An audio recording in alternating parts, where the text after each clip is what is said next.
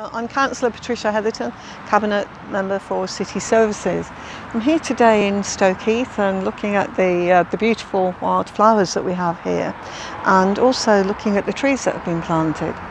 These trees were planted a year ago, and as you can see how they've flourished now.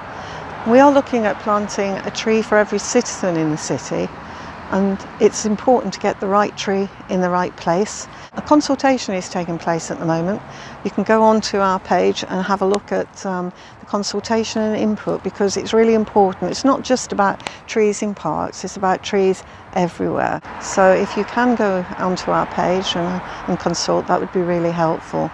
I'm going to ask Tim, tree expert for a city, I'm going to ask him his thoughts on what we are doing at the moment. So at the moment we are working on projects to plant trees during this coming winter's planting season, and we're trying to find the sites everywhere across the city, but at the same time planting more mature sized trees like this on public health paths that run around our parks across the whole of the city. So there's a lot going on, but yeah, getting people to look at the consultation on the Let's Talk page and giving us their feedback on what they think about what we've put down in the strategy would be really, really useful.